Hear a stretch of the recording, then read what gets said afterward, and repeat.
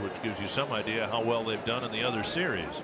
And that kicks away. Soto now flips it underhanded, and now Schafer will score, and nobody's at home plate. Schafer started down the line. That forced Soto to scramble, and then he flipped the ball over the head of the pitcher covering. The problem is Schafer had stopped and retreated to third. Well, that's another slider that gets away from Soto up that first baseline.